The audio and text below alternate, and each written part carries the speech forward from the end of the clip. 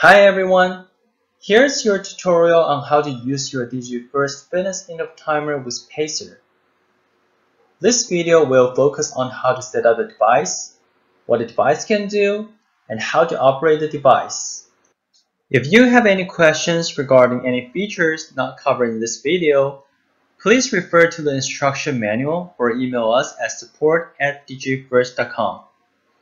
Now let's get started.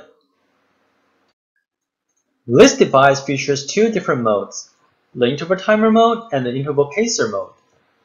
For the interval timer mode, you can set one interval for workout and another interval for rest. The device will switch between two different intervals for the number of rounds you set. As for the interval pacer mode, it's actually similar to the interval timer mode, where it switches between two different intervals. However, instead of using a countdown timer for the first interval, this mode allows you to set a pacer for your workout. The pacer will make this beep sound at a certain pace, so you can control how fast and how many times you want to repeat the movement during your workout session. Now, let's go over how to change mode on this device. First, when you start the device, you will see a stop sign flashing on the right.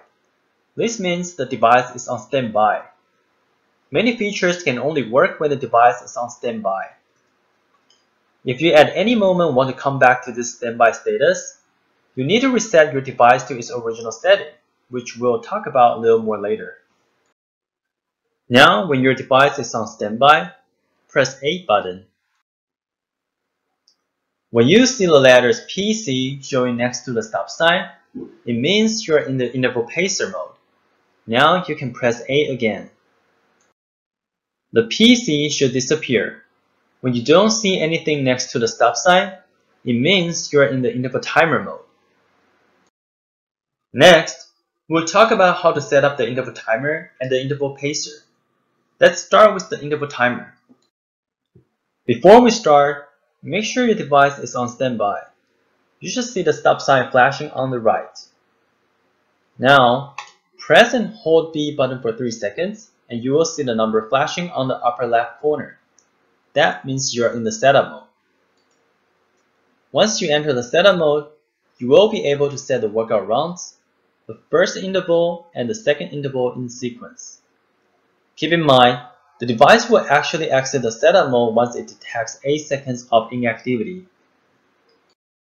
If you don't press anything in 8 seconds, the number will stop flashing and you will have to press and hold B button 3 seconds to enter the setup mode again. When still unfamiliar with the device, you might get kicked out of the setup mode a few times as you try to learn how to use the device. Don't give up. You'll eventually get a hang of it and your persistence will pay off. Let's continue to set up our device.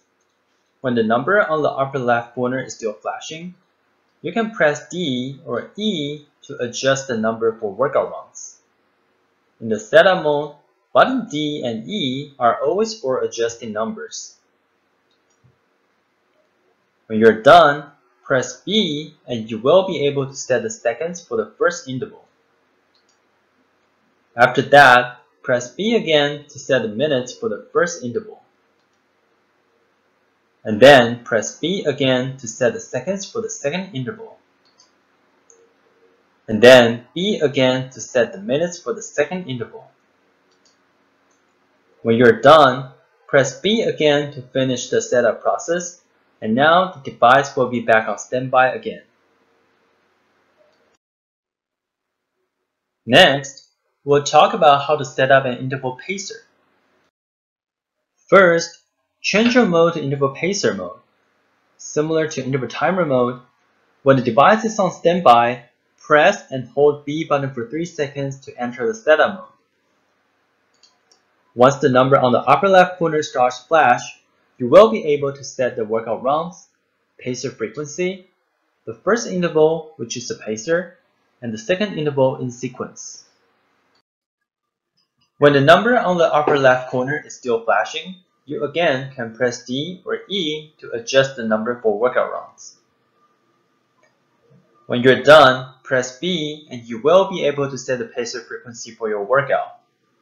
If you don't know what frequency is the best for your workout, you can start with 60 beats per minute first and then come back to adjust it later.